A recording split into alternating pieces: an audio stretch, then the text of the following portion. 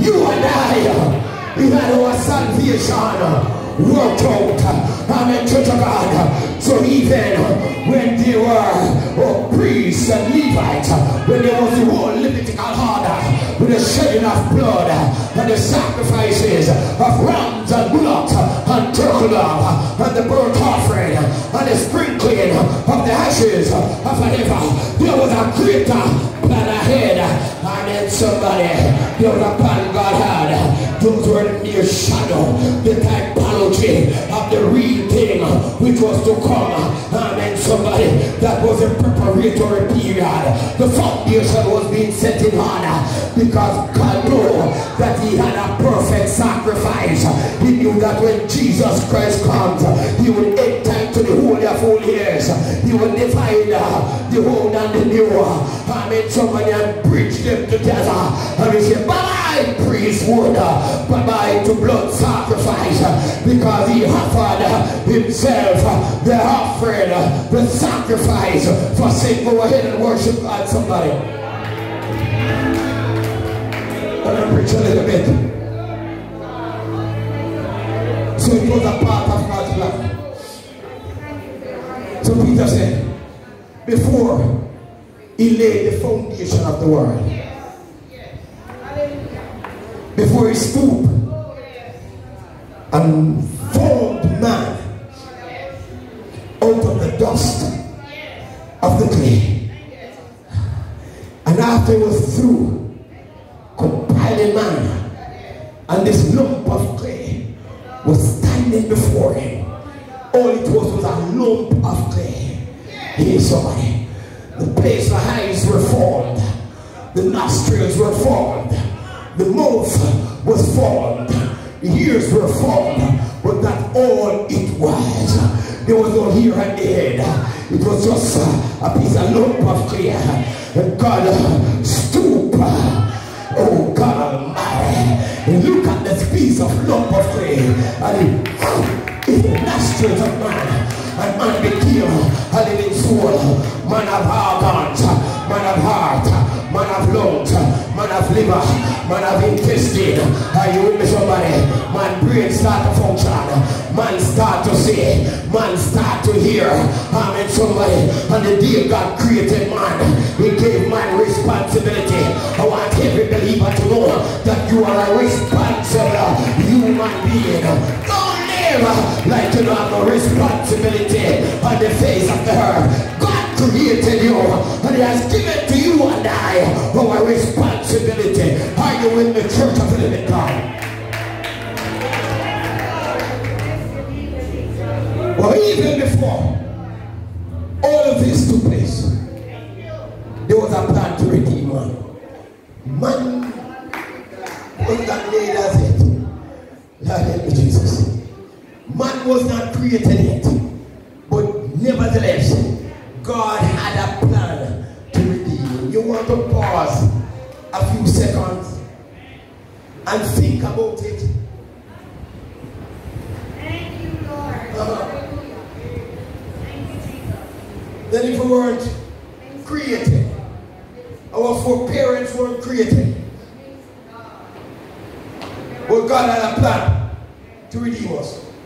Why then should we live and die and go to hell? Those who have joined in via social media, pause long enough. Think about it. Before the foundation of the world, God said it. And Peter said, but was manifest in this last time for you. Manifest is to be made known. Bring it to light. So that was which was uncovered. God make it be known. Are you in the church of God? Coming? I don't know. The coming of the Savior of Christmas is not only of divine origin, but it is the promised seed of the woman in Genesis 3:15. God himself said, and I will put enmity. A fight along. No peace. I'm going to put a struggle between you and the woman. Holy Spirit, come in and be with me a little bit somebody. Between thee and the woman, between thy seed and her seed, it shall bruise thy head, and thou shalt bruise his heel. This is the first promise of a redeemer. This began the long list of prophecies that concern the coming of the Messiah, the promised one. Oh, it would be from the woman's seed, indicating the eventual virgin birth of Jesus Christ. That's what God was saying. It will be of the seed of the woman, simply saying, Jesus shall be born of a virgin. It's not man. I mean, somebody, no wonder when Joseph started to ponder and said, Mary, what's happening here? The angel of God came down and said, Joseph, thou son of David, don't be afraid to take Mary, she's your wife. No divorce her, no send her away, carry her home, marry her, for that which is in her is of the Holy Ghost. That was the plan of the old devil. The devil came between the revelation and the real thing. He came between and he blinded Joseph's mind and understanding. So all Joseph was seeing was unfaithfulness. All Joseph was seeing was unworthiness. All Joseph was seeing is that the woman dissing. All Joseph could have been seeing, my wife, I'm waiting to take home. She come home with pregnancy. He could not see beyond that. Although he's from the line and the lineage of David, although he's coming from the same order, the same generational order, but he could not understand what was behind this. He did not question Mary. He just took the decision, woman, I have to take you out of this thing. I'm not going to set you up and make you a public example, because the devil want to laugh. The devil want to look at God and say, see it, I'll get you this time. But God is always on the job. God is always an interrupter. God is always a deliverer. God is always the revealer. God is always there to bring his will to pass. You cannot stop the will of Almighty God from being accomplished. I'm in church of the living God. Go ahead and worship him, somebody. I want to hear some. Lord, help me. Holy Spirit. The coming Savior of Christmas has been the theme of endless ages. The Father presents Jesus Christ as the seed of the woman, Genesis 3:15. In Genesis 49:10, he is Shiloh. In Exodus 12 verse 3, he is the Passover lamb. Leviticus 8:7-9, he is the anointed high priest. In Numbers 21 verse 8, he is the star of Jacob. Oh, in Numbers 24:17, he is the brazen serpent. In Deuteronomy 18:15, the prophet like Moses. In Deuteronomy 32 verse 4, he is the great rock. Joshua presents him in Joshua 5 verse 14 as the captain of the Lord's host. In Judges chapter 2 verse 1, he's the messenger of the Lord. Ruth called him in chapter 2 verse 1 the king's man, redeemer. In 1 Samuel 2 verse 10, he's a great judge. 2 Samuel 7:13, he's the seed of David. In 1 King 8:15 and 26, he's the Lord God of Israel. In 2 Kings 19:15, he's the God of the cherubim. In 1 Chronicles 16:35, he's the God of our salvation. 2 Chronicles 26, he's the God of our fathers. Ezra called him in chapter 1 verse 2, the Lord of heaven and earth. Nehemiah the prophet in chapter 1 verse 5, he's a covenant keeping God. Job in Job 19:25, he's a risen Lord and a returning Redeemer. For I know that my Redeemer liveth. Amen, somebody. Oh, the psalmist in Psalm 2:7, and 12. And Psalm 16 verse 10, he's the anointed Son, the Holy One. And in chapter 23 verse 1, he's the good shepherd.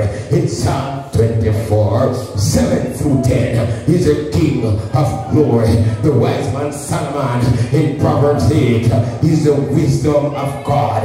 And in the Song of Solomon, chapter 5, 10 through 16, he's a chief among 10,000. They all together lovely. Isaiah has over some 34 designation of him. So in chapter 7, 14, he's born of a virgin.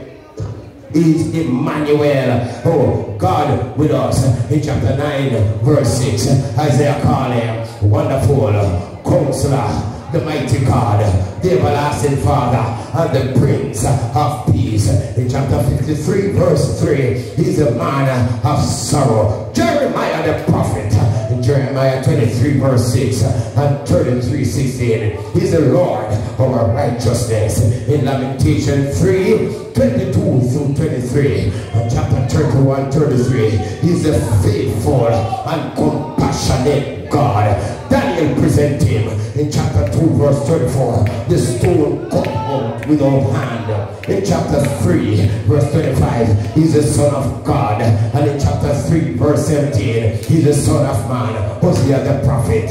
In chapter 13 verse 9, he's the King of the resurrection. Joel the prophet.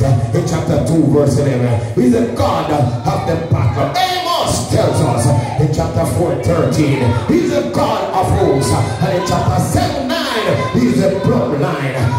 Obadiah, in Obadiah 8 and 15, one book, Obadiah, one chapter, so verse 8 and 15. He's the destroyer of the proud. Jonah presented to us in chapter 2 verse 10. He's the risen prophet. And in chapter 3 verse 1, he's the God of second choice. Micah tells us in chapter 4, 1 to 5, he's the God of he's the God of Jacob. Nahum tells us in chapter 1 verse 2 and 15, he's the avenging God and he's the bringer of good tidings. In Habakkuk 1 12 through 13, the everlasting, the pure and the glorious. In chapter 2 verse 14 and chapter 3 13, Habakkuk, he's the anointed one. Oh, Zephaniah present him in chapter 3 verse 15, he's the King of Israel. Haggai tells us in chapter 2 7, he's the desire of our nations. Zechariah tells us in chapter 3 verse 8, he's a branch. In chapter 6 12 through 13, he's the builder of the temple. In chapter 9 verse 9, he's the king of the triumphant entry. And in chapter 14 verse 9, he's the king of the earth. Malachi tells us in chapter 4 verse 2, he's the son of righteousness. Somebody go ahead. All of these are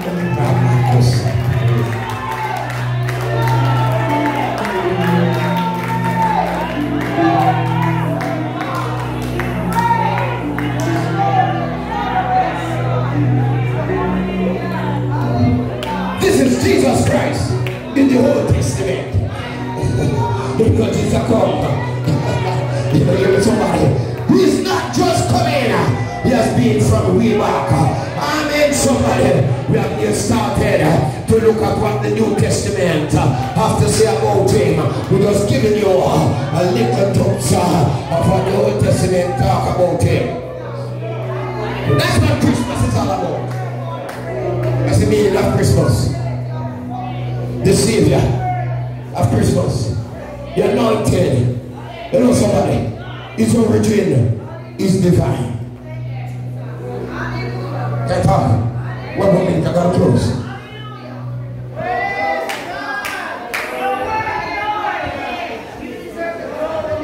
What about the Savior?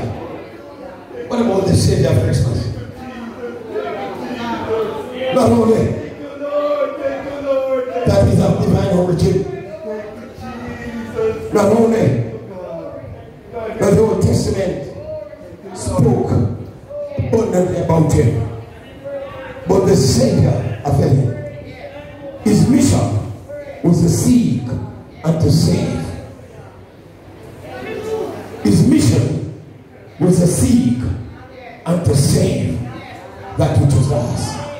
He didn't come to set up no kingdom. His mission was to seek and to save that which was lost. Let me close for today.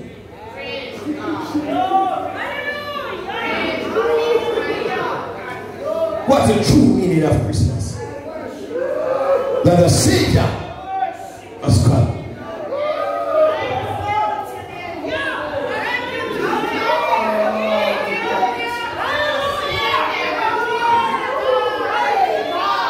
So whether you have a job or you don't have any job to go shopping, the fact is the Savior has come.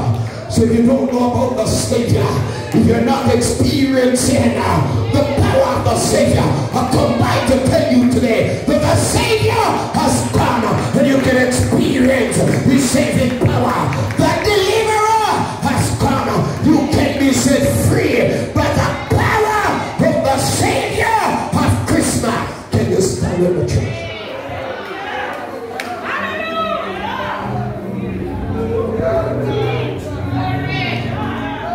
That's a true meaning of Christmas.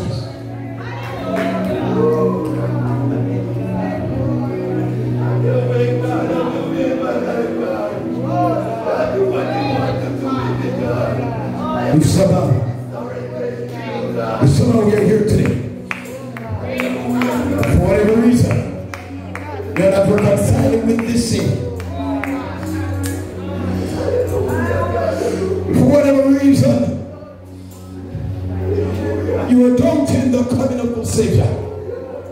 I come by to tell you this morning, or this afternoon rather, that you can get acquainted with the Savior of Christmas. The Savior of Christmas is not Santa Claus. It's gifts that He gives you. It's not material. Oh, now help the preacher, man. Well, he can want to help the preacher. It is your own life.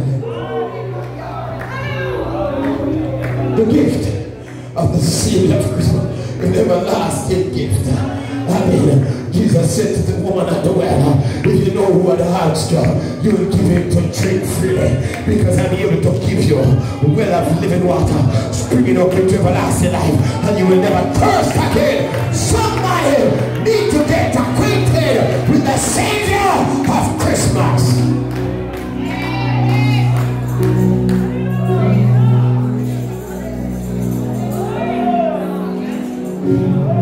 Oh, your heads with me, everybody, everywhere.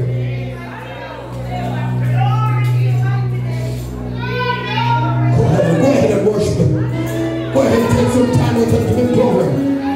Go ahead and take time out and give the Lord some praise. Oh, come on, somebody, go ahead and give the Lord some glory in His house. Don't let me put any restriction on the worship you have for the Savior of Christmas. Don't let me muzzle you and preventing you from worshiping and giving glory to the Savior of Christmas.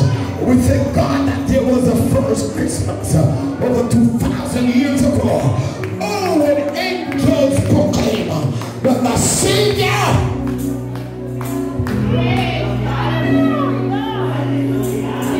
was born. Let's hope I have time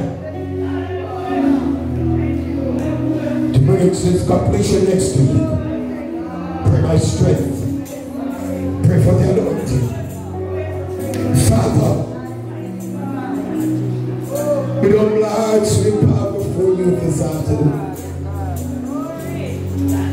Lord, we thank you for sending Jesus Christ, your Son.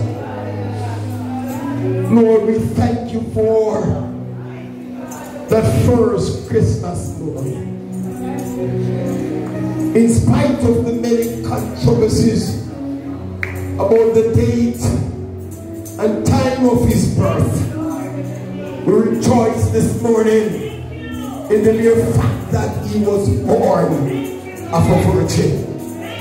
We rejoice, Almighty God, that you sent him in the likeness sinful flesh.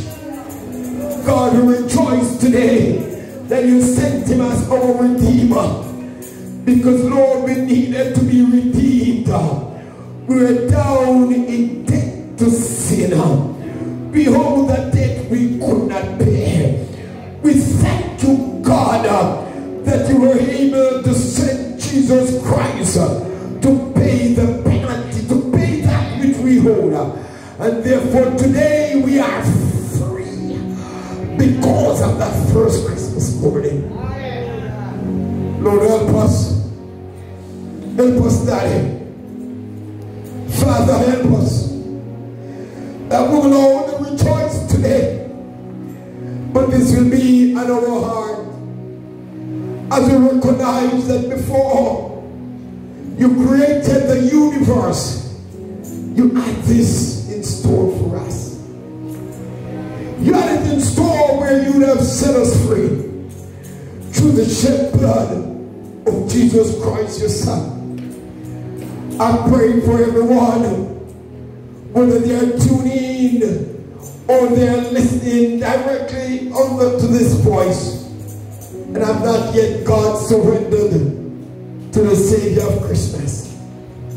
I pray, God, even by listening today, that hearts will be pricked. Consciousness will reign. Somebody will see the importance of turning to Jesus Christ. Somebody will be able to renounce sin, walk out of sin's bondage, because the Savior has come to set us free. Lord, I pray for the church. Lord, there are some prayer requests. I pray for those requests right now. I pray, God, for Mr. Nelson, who's in the hospital not well. You are a healer. So many have testified that you have healed. So many have testified, God, of your divine intervention. Lord, we know there are healing in your ways. We know there's a balm in Gilead for our sorrow. So we pray for those healing. We pray, God, for Sister Wright and her family. Lord, we pray for a divine intervention. God, I pray, God, that as she has requested prayer, you know the needs, you know the challenges, you know the burdens, you know the struggles. And you know, God, that she has faith. But your word tells us that if there's faith like a mustard seed, the mountains can be spoken to and they are removed. I speak to those mountains in her life this morning, this afternoon. I pray, God, that by her faith she shall be delivered. By her faith, God, she shall be made whole. By her faith, you shall be breakthrough. Shackles shall be broken. Prison bars, whatever, oh God, prison-like situation and circumstances, you shall intervene, and they shall be no more. We come, God Almighty, in the name of Jesus Christ, your only begotten Son, against every plot, against every plan of the adversary. You tell us, God, you have not given us the spirit of fear, but of power and of sound mind. Lord, help the Holy Spirit of God. You have given us weapons. They are not carnal, but they are powerful to the pulling down of stronghold. We pull down spiritual stronghold. We pull down financial stronghold. We pull down, God, unemployment stronghold. Lord God Almighty, whatever stronghold is standing against your people this afternoon, we pull them down. We set at liberty those who are bound. We declare them free. We declare them healed. We declare them delivered. And we declare breakthrough in their marital lives, their marital problems, their marital challenges. We declare breakthrough in their employment circumstances. Oh, breakthrough, God, in their family and relational challenges and circumstances. We declare breakthrough in spiritual challenges, demonic oppression and demonic possession. We come against such because you have given us power and authority. We bind up that which need to be bound. We lose what need to be loose. Doors that are open that need to be shut, we shut them tight. But the power, the authority of your word, you tell us, God, that when you shut, no man shall open, and when you open, no man can shut. So we shut, God. We pray, God Almighty, you will close up some doors against adversary. We come against every adversary upon the authority of your word. In the name of your Son Jesus Christ, we come against every attacking enemy in the name of Jesus Christ of Nazareth. And we set at liberty those who are bound, those who are cast down, will lift them up. Those who are discouraged, they are encouraged. Those who are weak, will make them strong in the name of Jesus Christ of Nazareth. Lord, you are the Savior of Christmas. Save souls today. Save those who need to be saved and deliver them. In Jesus' name we pray. And God's people say amen. Amen. And amen. Lift those hands and worship God. Go ahead and magnify the Lord, church. The moderator, it's about time for the women's ministry $100 march. It's, you have your $100 march. You just come. You do whatever you do. Connecting to the row will be at the front. Come. Just praise you. Just give us a song. With a brother or sister, you want to worship with the women ministry with your $100 march. It's been a while that we have not connected. And you come bring it. And the angels calling Jesus, born of a virgin, Mary called him Jesus.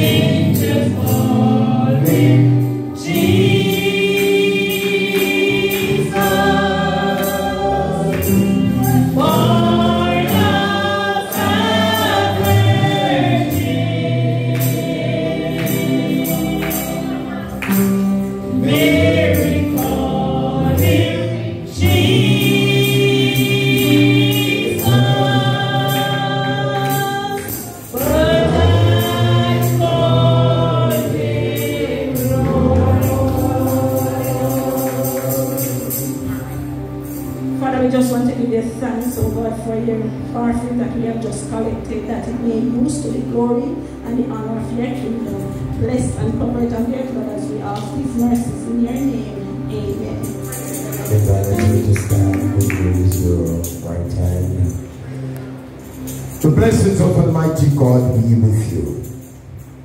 The blessings of God strengthen, preserve, and keep you. The blessings of God protect and direct you.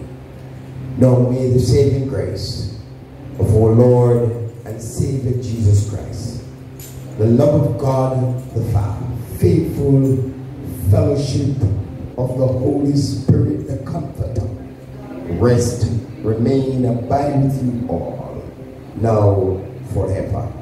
God bless you. Remember, Sunday school, 1 p.m. I think that's what's up. Family Life Ministry, YouTube, Zoom, 7 p.m. We come for Bible fasting on Tuesday. Those of you who have not come on to fasting for a while, you need to come to fasting. Indeed, God is with us in fasting. People are testifying about their healing, about their breakthrough and their deliverance, because God is really doing a mighty thing in fasting. So we invite you to Tuesday's fasting. And I invite you to meet me, join me Wednesday evening, 7 p.m. for a moment in the Word. 7 p.m., join me for a moment in the Word. On Wednesday evening, Zoom, Facebook, and YouTube. God bless you. Take care.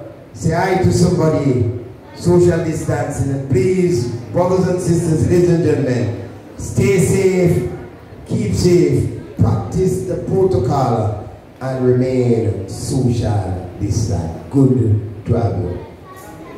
Bye, Jaden. Sister, it's good to have you.